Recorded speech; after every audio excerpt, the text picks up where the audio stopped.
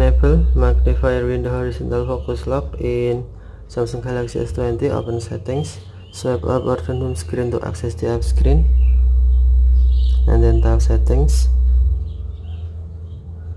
You can also open settings screen from notification panel, swipe down notification panel, and then tap settings icon.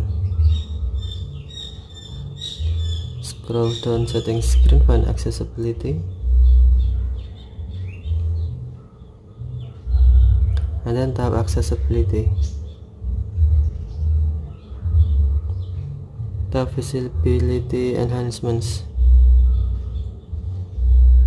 and then scroll down, tap magnifier window,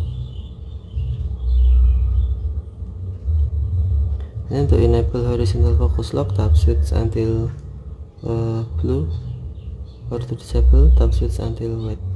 But you must turn on magnifier window first, tap switch until on or until blue.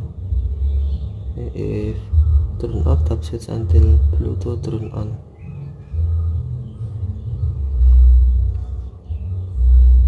Or you can enable horizontal focus lock by tapping lock key. Yes.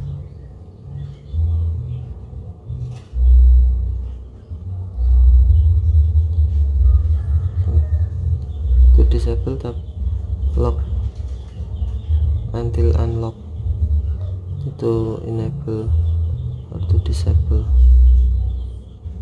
Okay, thank you for watching. Have a nice day.